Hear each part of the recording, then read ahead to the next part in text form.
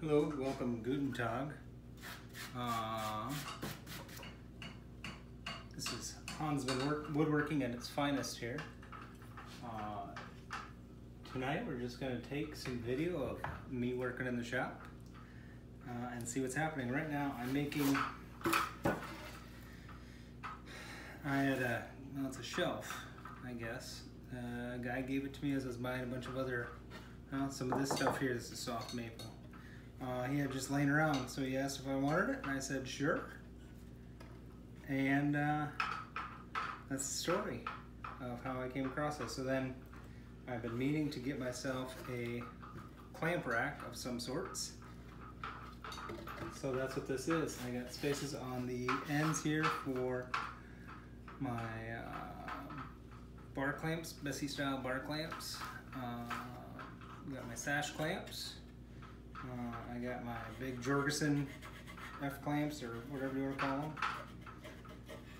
And then a collection of pipe clamps, a couple spots for holdfasts, and my big 3/4 inch pipe clamp. So, let's see here. Let's get to work. All right, so a little about myself here. I do primarily hand tool woodworking. I do have a table saw and a bandsaw I use for long rip cuts and that kind of stuff. However, primarily I work down here at my bench and using hand tools. One of these days I'll have to show you guys a collection of them. So, what I'm doing right now, and I think I actually got this in backwards. I do. You know what? Let me do this. I'm putting and this is going to be kind of a crude one. So I have 36 and 48 inch pipes for my pipe clamp.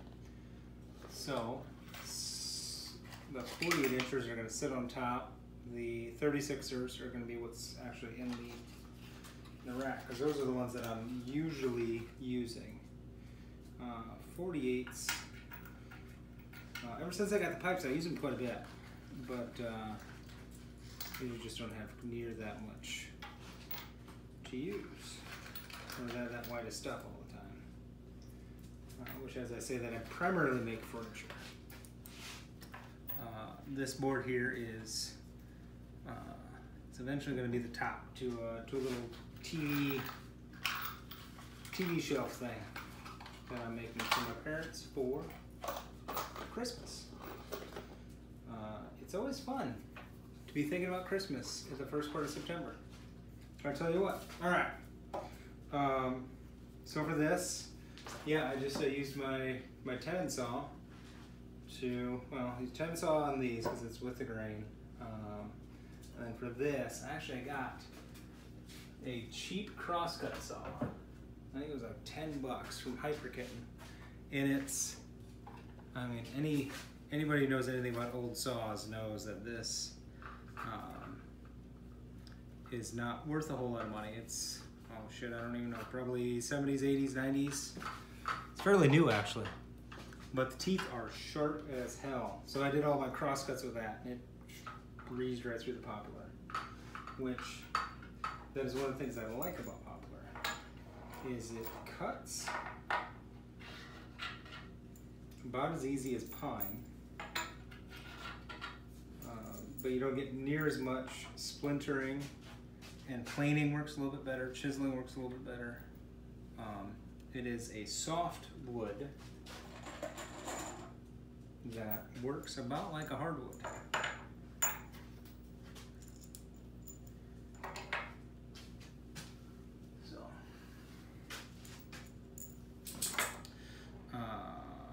Those are priced. Probably gonna be too long.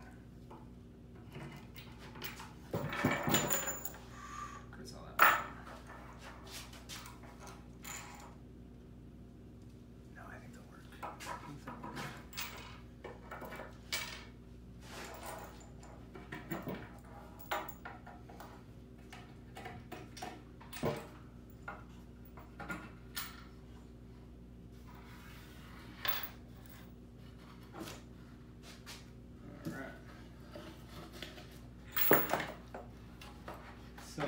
a lot of guys, you know, they'll do the plywood where you stack it up and you have the cuts in between there. This is a little more crude. I am in a shop that no one will ever see outside of you guys on YouTube, and so crude things, something like this, I just want to get it done. Just want to get her done. So a little bit of crudeness, I don't mind. I think in woodworking nowadays, there's a good degree of gatekeeping going on. With a lot of the magazines, especially. And especially now with social media. I mean, there's guys out there making amazing things, great things. You know, you go back in time, you know, the pieces that, or I guess the style of craftsmanship that they're emulating, would have taken those guys, you know, 4 months to make. And these guys are cranking them out in a weekend. Or maybe not a weekend, but in a week. Gorgeous pieces. But for me, I am generally much more about strength and durability and lasting. If I can help it, I don't like to use glue. I think a lot of people use it as a crutch. And sure, the glue joint is stronger than the surrounding wood. Alright.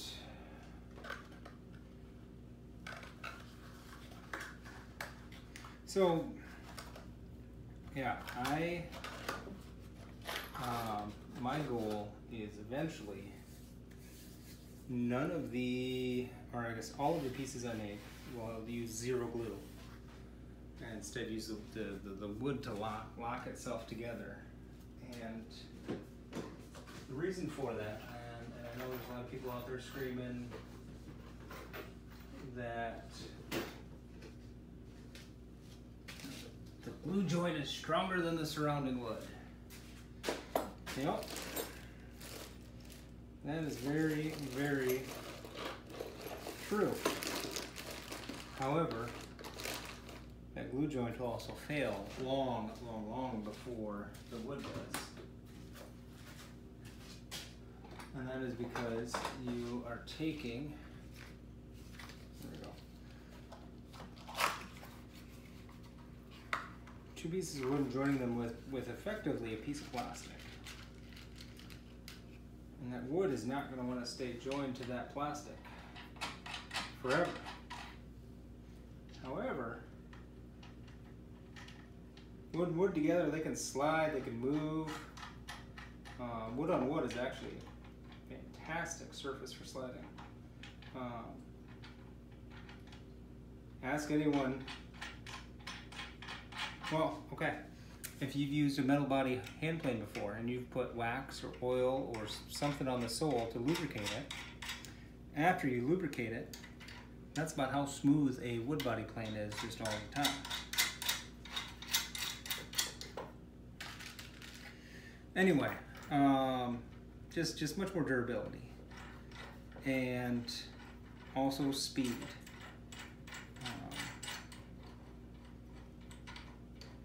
I eventually would love to make a living at this.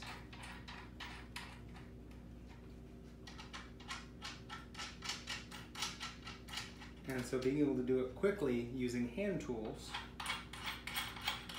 without having to price myself into the ultra snobby crowd is that's my final goal. All right. That'll do for tonight. Plus, I just think wood is such an amazing story to tell.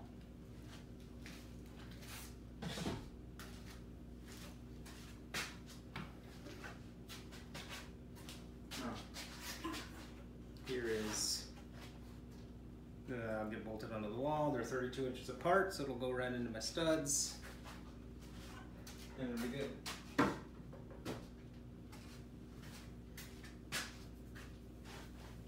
That took about an hour and a half with probably about 45 minutes of that. 45 minutes of that with me just standing there saying, all right, what do I want to do? How do I want to do this? Okay.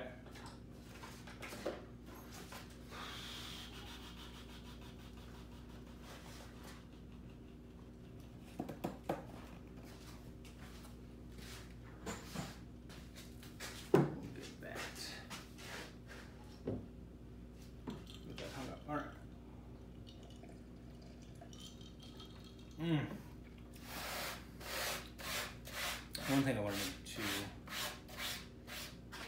do tonight, but for what reason this piece of wood is down here.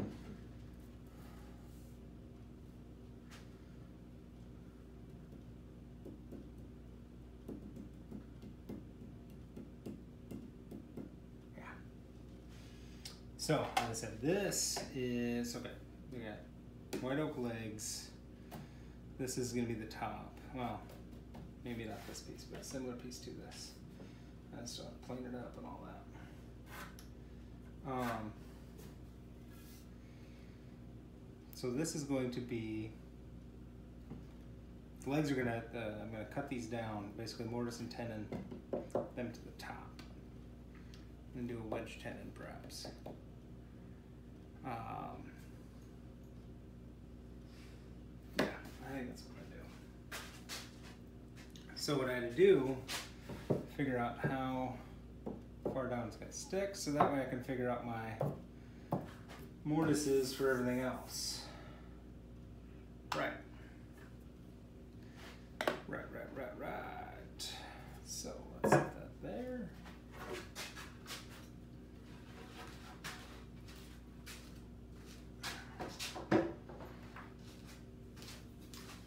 All right. So as I keep making these videos, you will quickly learn that I don't really know what I'm doing. A lot of this is me figuring it out. I've been doing hand tools now. This is sort of my 4th year. This project here is actually my 30th one. I've done a number of projects in softwood, 100% hand tools. Long line rips and all that kind of stuff. That's where I've kind of gotten to the point. And actually this, I'm pretty sure this white oak must have got my old distant and ripped her down. Anyway, back to the task at hand. Yeah, so that's why it's, pure hand tools is great, especially if you're into history. I enjoy history, but at some point, when you have 3 kids and a house, and I used no, I milled this up when I had my radial arm saw. That's what it was. There's a mark here from the blade. Anyway, at some point you just you have to get as much done as you can in as little time as possible, and especially for I found once you get over about 12 inches, whether that's in a straight line rip or cross cutting, that's when power tools really start becoming faster.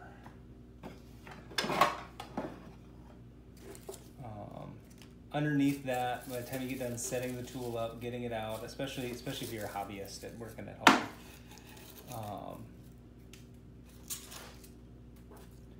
if you're under 12 inches total cut, you're better off using hand tools.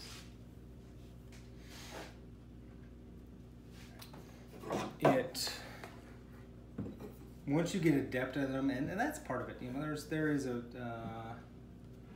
non-insignificant learning curve to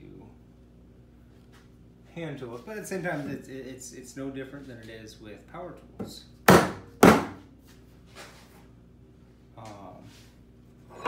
There sure as hell are a lot more videos out there. Power tools.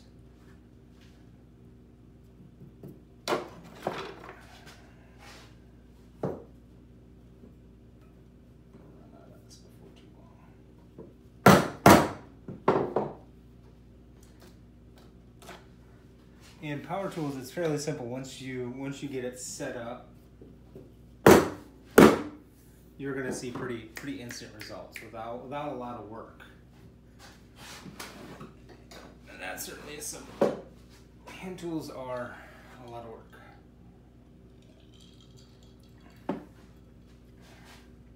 All right. So we need to make a mortise here to accept the tenon. So I got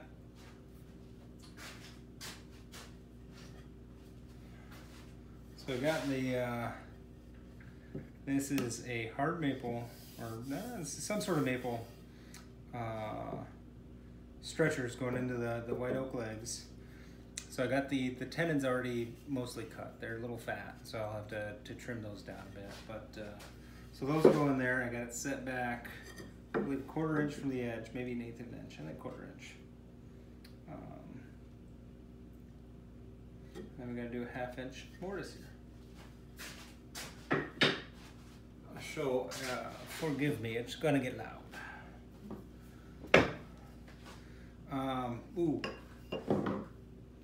Don't let anyone fool you saying that you need expensive tools to get started. This is a set of 3 chisels, 1/2 inch, 3/4, and 1 inch.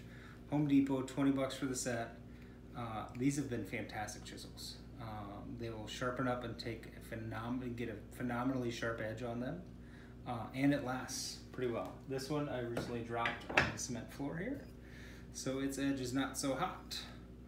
So I got my chisel, a mortise chisel here.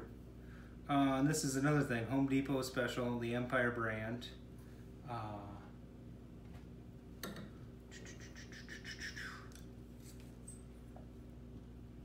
And you'll notice a theme with me. When it comes to precision, you know, there's people that are like, oh, you need to be within a 1/16 over some distance.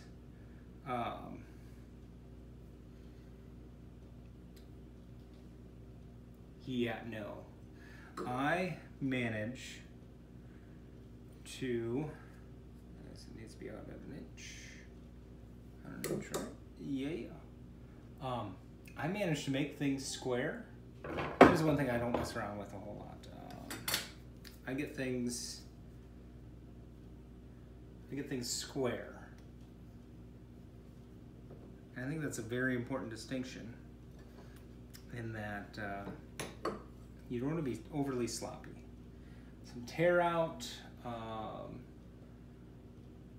some joints not being perfectly tight, that's fine. You want things to be square. If only because then it looks good. Pencil, that's what I'm looking for. I used to talking while I work here. But for a little 6-inch square like this, if this thing is off, I haven't even checked it yet. If it's off by a 1/16 of an inch way out here over the entire 6 inches, I can live with that because we're usually talking an inch, 3/4 of an inch that I'll be going at most with it. And so I figure it can't get too far out of whack in that span.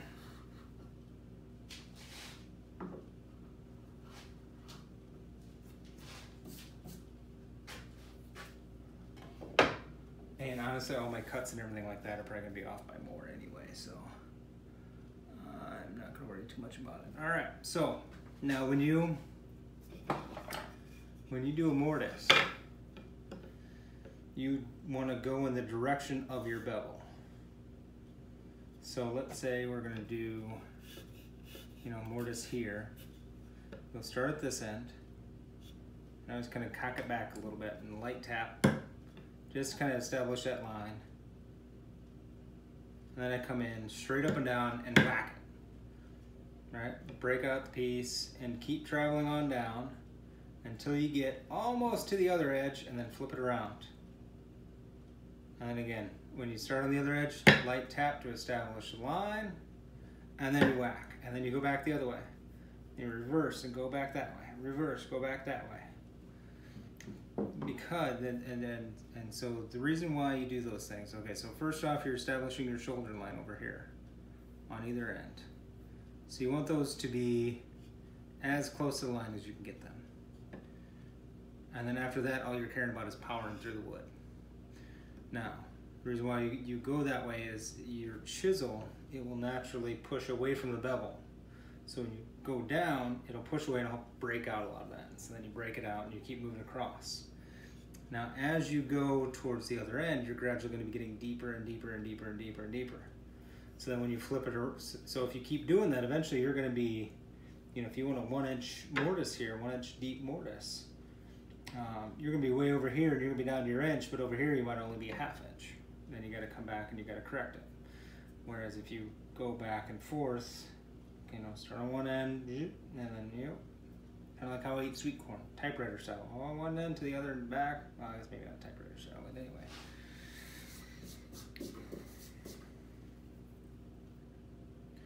So that way, it should be keeping, so when you're starting off on this end, because you're having to break through fibers on both sides, so you're not going to go as deep. But then when you get over here, you're going deeper, so it should kind of even itself out after a while. Seems to work halfway well. By the time I get to the bottom of my mortise, it's usually kind of ugly down there. So boom, I establish my line, come over here, and I whack it. And whack it. And oh, gotcha. There you go. Whack. And we whack.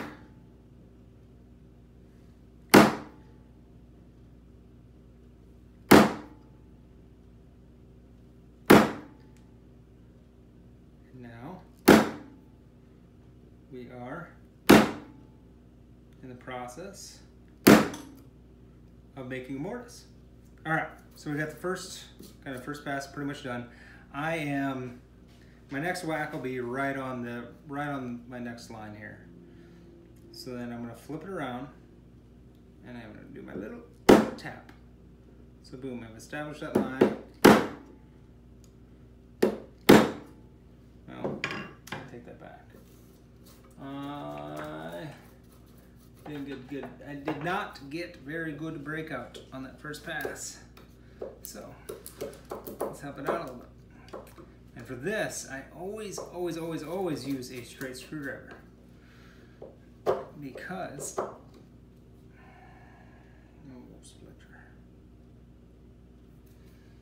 I don't want to ruin my chisel edge doing something that I don't need a chisel edge for. And that is cleaning out my mortise, breaking wood fibers that have been broken. Okay, let's give it a little more of a whack. Now I'm up against my shoulder line here. I'm leaning back because, like I said, it's going to want to push away from my bevel. So there we go. I got a little bit of a.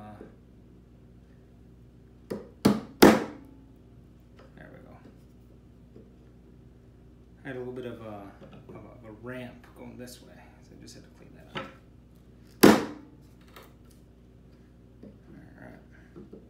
Alright. Now, one thing when you are making these mortises, you're going to be tempted to try and hog off as much as you can in each swipe.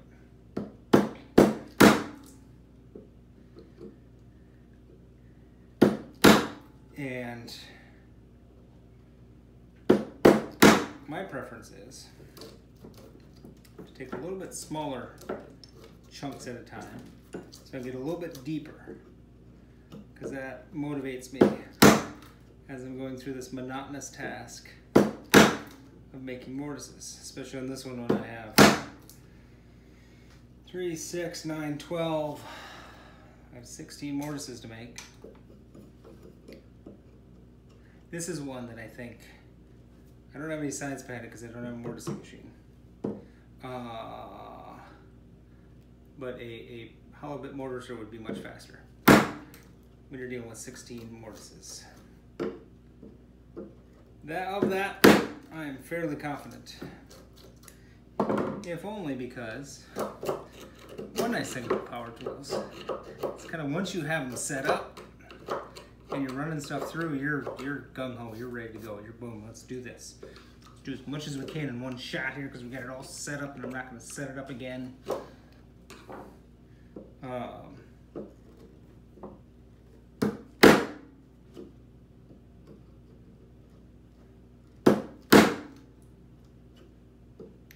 That takes time, and that's kind of where that crossover is. Now, if you can set up your machine tool wood shop to always have everything all ready to go for you, that changes the math. One other thing why I like hand tools over power tools is, and I did it on the last project I made actually. I did the tenons using a table saw.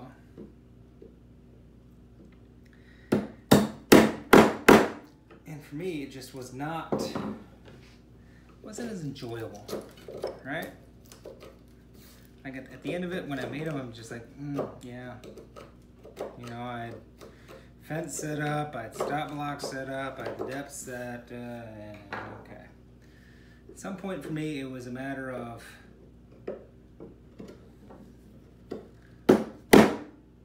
you know, where is the skill in this versus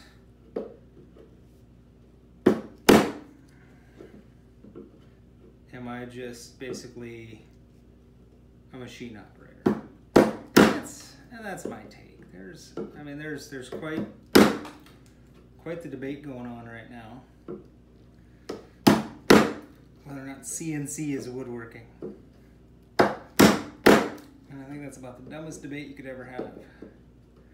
Because woodworking, by the very nature of the name, is, you guessed it, working wood.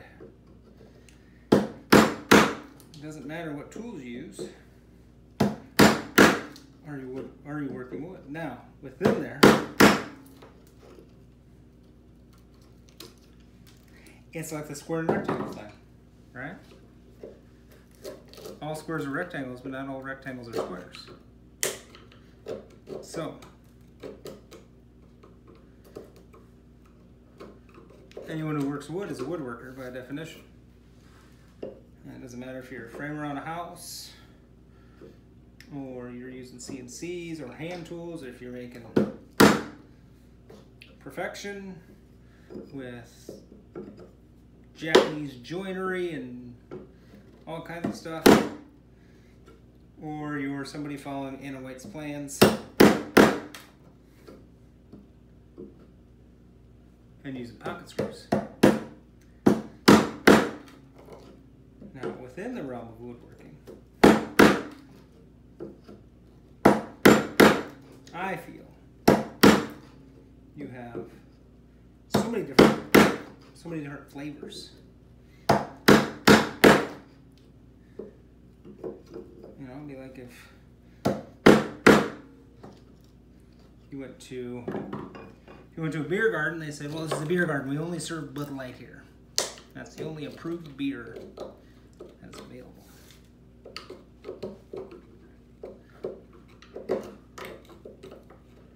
Well, if I don't like Bud Light, well, I'm kind of shit out of luck, aren't I?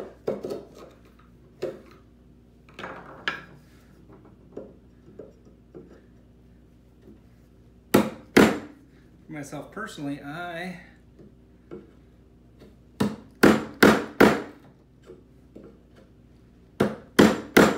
don't care to learn the minute details of CNC programming. Just like, ow, make sure when you're swinging your mallet, you hit the tool and not your hand. call that safety tip number 1.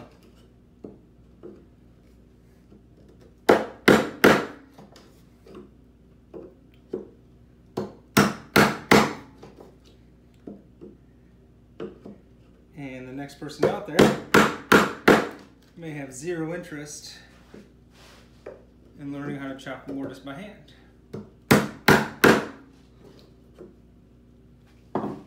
That's fine. You get out there and you make awesome shit. You get out there and you define your definition of woodworking.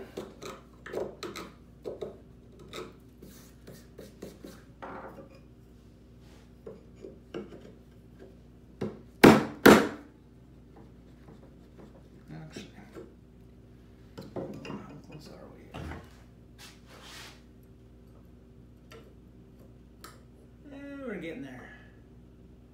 7/8. 7/8 pretty much, except for one corner. 7/8 across the bottom. Let's see here. Let's go into that corner.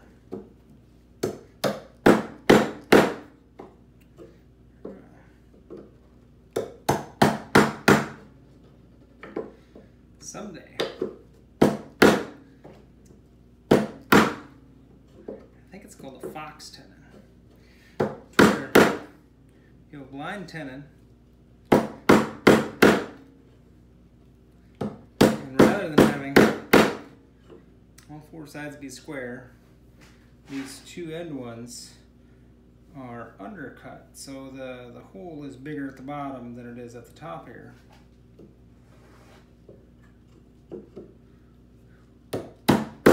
Someday I'm going to learn how to do that. So that way, joint like this.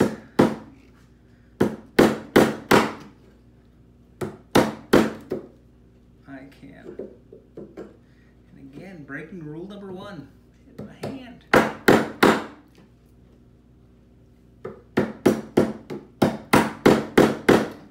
My poor left hand, it took so much abuse.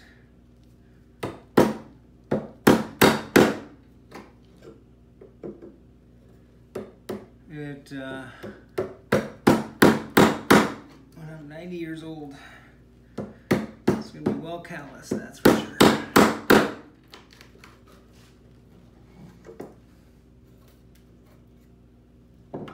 Alright. Still got a little more work to be done there, right there.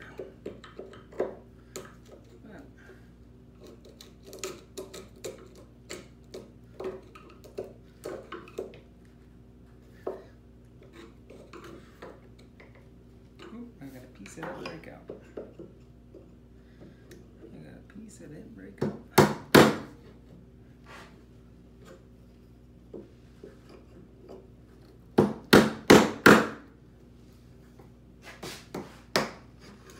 I'm sure there's lots of people cringing at that.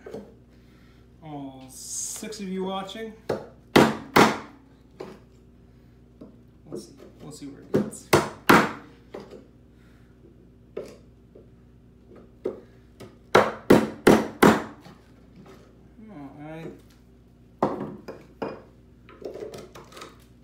I decided to do this on a whim.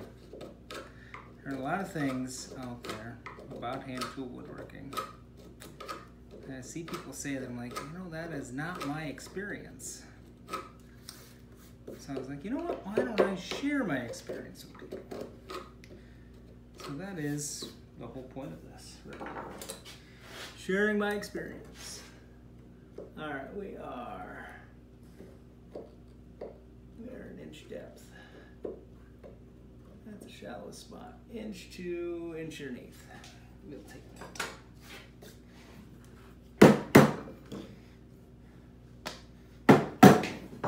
Now there's a lot of videos, and the reason why I bring it up is it caused me so much anxiety. See, look at that. Ah, this mortise looks pretty good. All right, now we have to find our tenon. And our tenon is this one here. We already got one done. I can't do it. I got a gap there. That's the inside bottom rail, so I don't really care. This is pretty rough. Again, I don't care. There's gonna be a shelf above this, so it's not gonna be sitting there. Anyway, so there's just a lot of things that with hand tool woodworking caused me great anxiety when I got started. And probably slowed my learning process down. Oh, you guys are gonna love the bottom side of this. Look at that. And that's gonna stay that way. And again, it's not necessarily visible. It's gonna be, as you can see, front, bottom, and then the arrow pointing to where the front is. It tells a story of how this thing was made. Like the line there, that definitely stays. Just all tells a story. That's what, to me, is so powerful about woodworking. Ooh, front, bottom goes. Oh, this way. There we go. Let's mark those before I forget.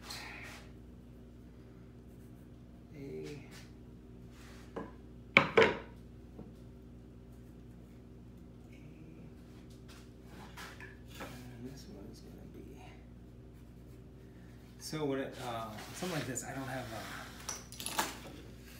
a convention down. On boxes, I always have start front right corner to me, and then it's A, and then B, C, D.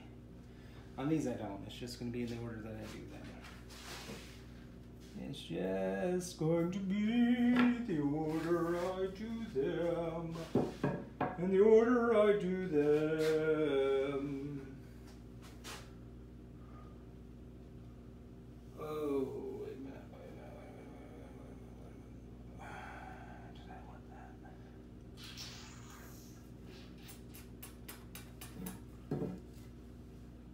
That's what we're doing. Not sure I wanted these orientated that way, but that's the way they're going to be now. I should probably have plans. I should probably stick with them. Okay, so what we have here, the mortise is significantly smaller than the tenon, and that leads to problems. Okay.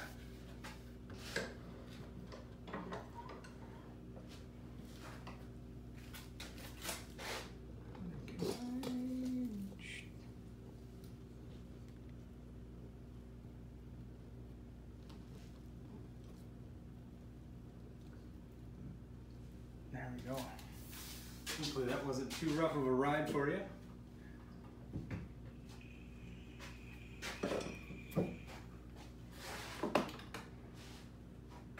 All right. So we are going to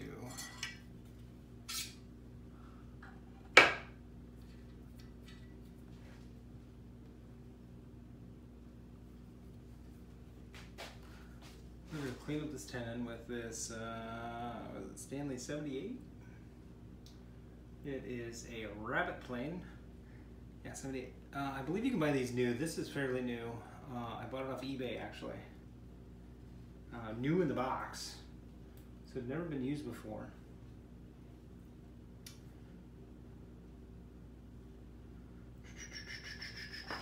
We need to get, so this little rod I'm taking off here. Shouldn't be this hard to get once I'm here. Little schmutz in the, there must be some schmutz in the thing. Not sure what voice that was supposed to be.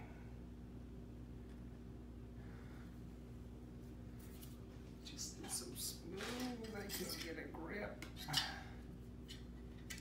There we go. Threads don't look damaged, so that's always a positive. All right.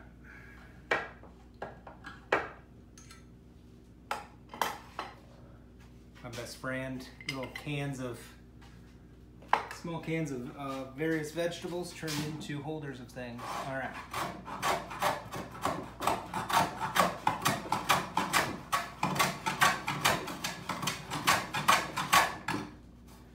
All right, so number one, we had a little bump there. So get it square. Square. I think when I take some off this side, don't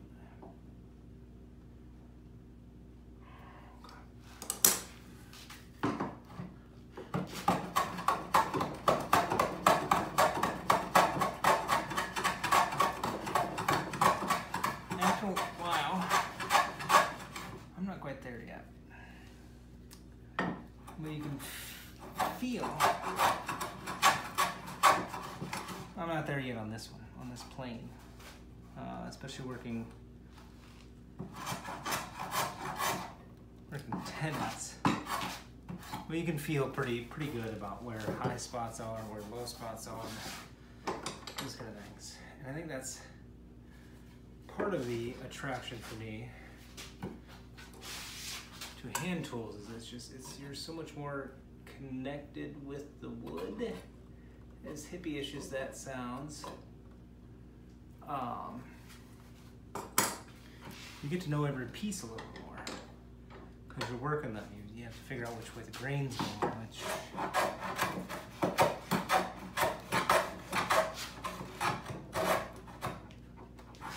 I'm taking too much. Back off.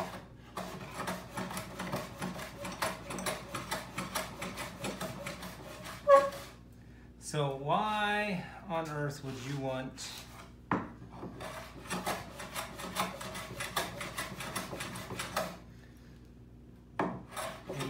rabbit plane like this, Stanley 78, in your arsenal? One, I like it because you can find old copies of it. So there's lots of parts out there. And it stood the test of time, so you know that it's not, I mean, when it comes to rabbit planes, you can find examples hundreds of years old. So you know it's not some sort of little niche thing that you're gonna buy it and use it once, if that. These, you know, it has a depth stop there. It has a fence on it, so you can do rabbits with it real easy. It also has a bull nose. The 78s have the bull nose bed on it as well. You can get closer into things. That's the only thing I've seen in terms of bullnose as to why to have it. But no, and then especially with the Stanley, I mean, they get a great reputation, especially if you go back in time.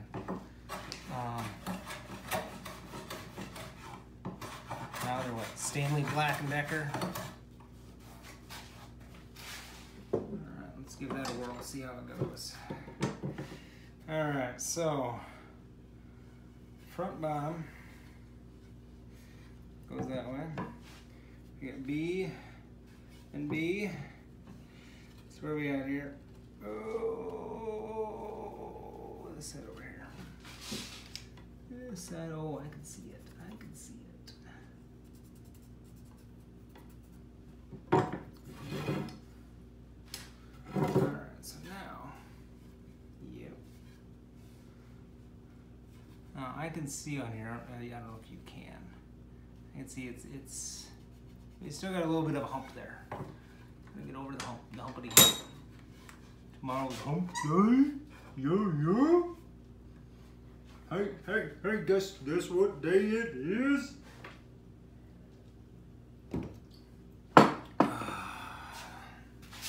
I've been in corporate America far too long.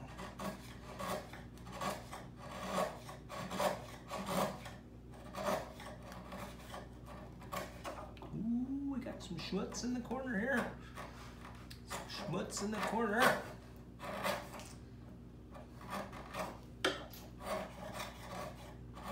Scarlett, do you hear that? We got some schmutz in the corner. I gotta get it out.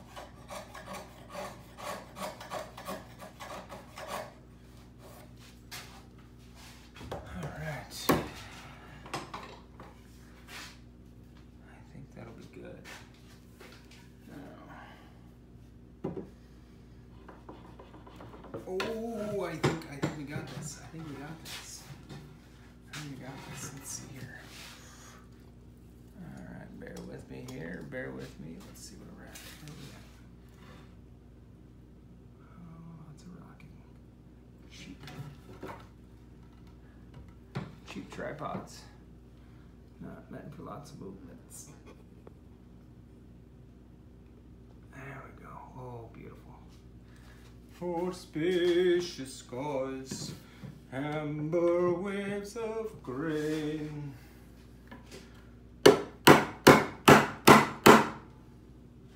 That's, I believe that's too tight.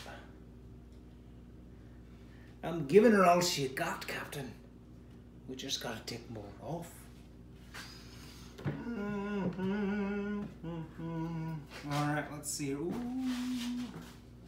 And you can see it on there. We got some shiny spots. Some shiny spots on there that shows where it's been. And this side entirely. Let's see how we are for square.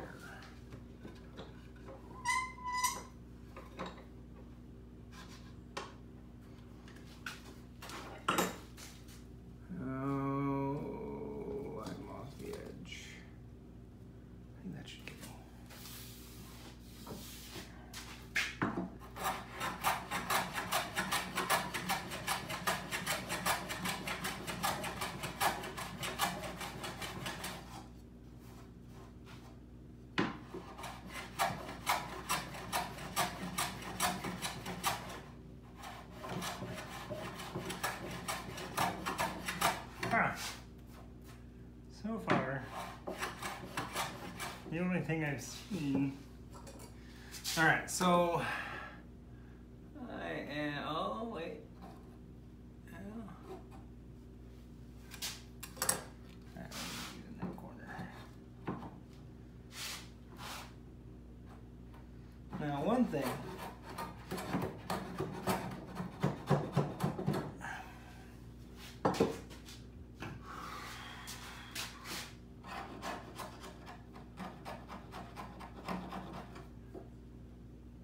With this newer 78, so I got a newer one and an older one. I think this one's probably from the 60s or so. Just, well, I guess it's no older than the 60s, I should say.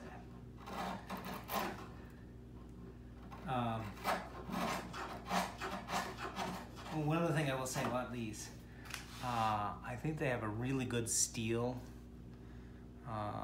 in here for a little bit, and then it gets really soft. I noticed they're not keeping their edge nearly as long as they have been. The reason why I bring it up there is I saw a couple bits of metal.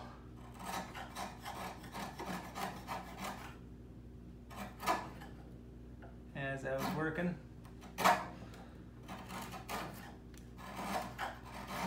And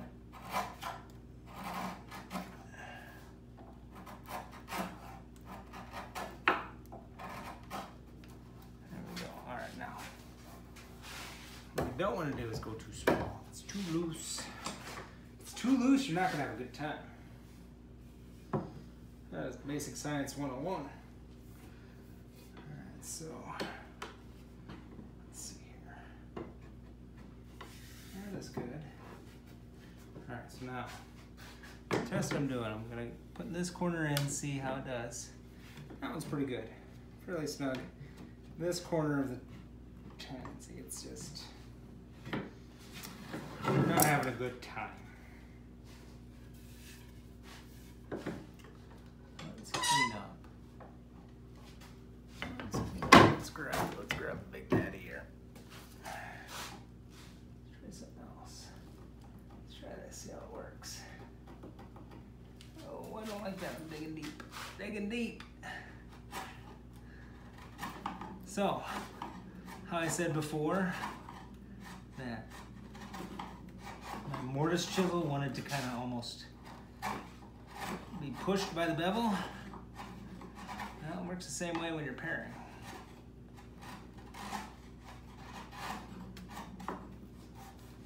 Works the same way when you're paring. That's why you can pair Bevel down, bevel up, bevel sideways, bevel, no, you can't bevel it sideways. There.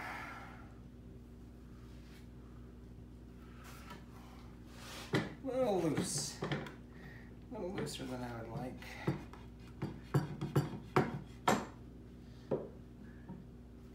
Got some cleanup of the mortise to do. Way down in there.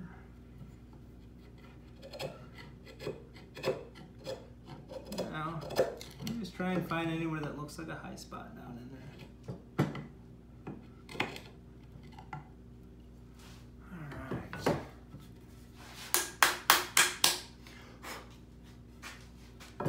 Do it.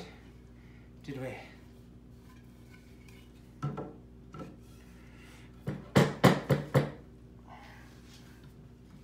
Let's see here. Oh, it's gonna get loud.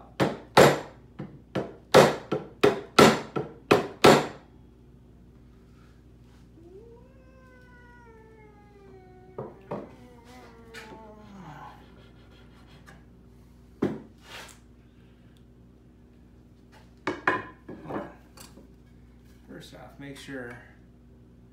Oh.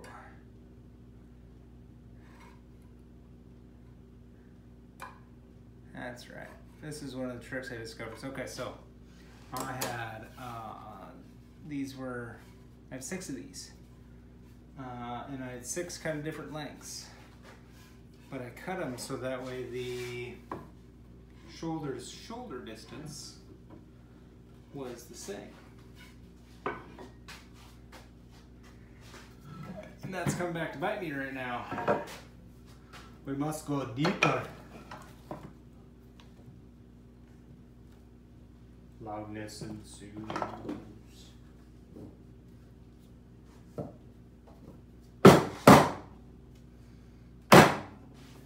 I've been working on the mortise all the live long day. I've been working on the mortise to pass the time away. Hey! Da, da, da, da, da, da, da. I have no more verses, but we will get this mortise to work out okay today. What I'm doing right now.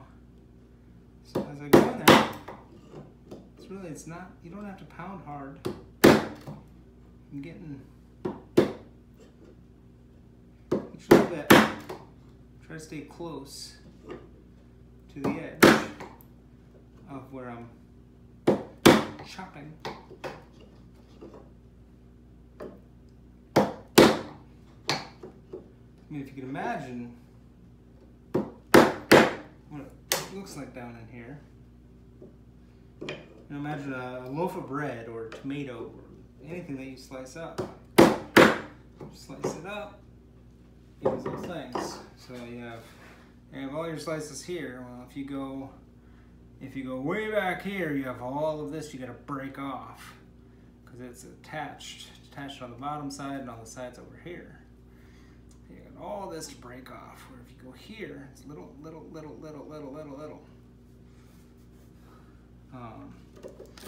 I had someone explain that to me when I had to dig a trench, and they said if you take little cuts,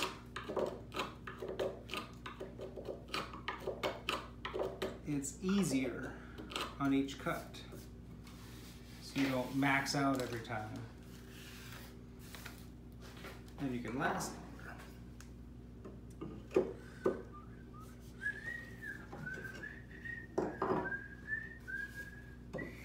Now that song is gonna be stuck in my head. All right.